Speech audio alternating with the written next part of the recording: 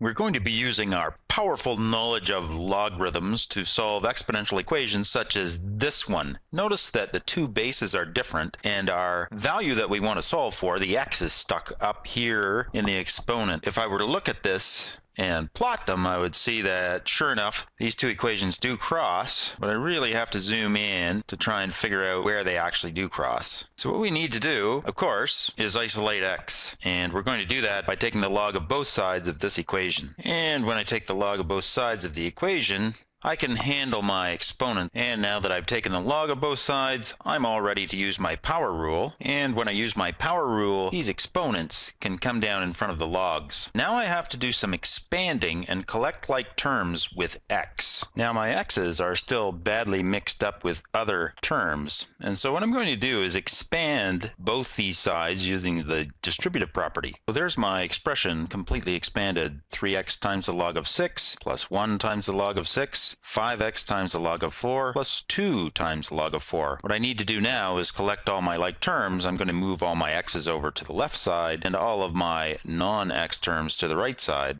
And so I've collected all my like terms, all my x's on the left side and the other terms on the right-hand side. Now I'm ready to factor out my x's. And so I have an x in both terms. I'm going to take an x out of both terms, and there we go. Now I'm ready to isolate my x.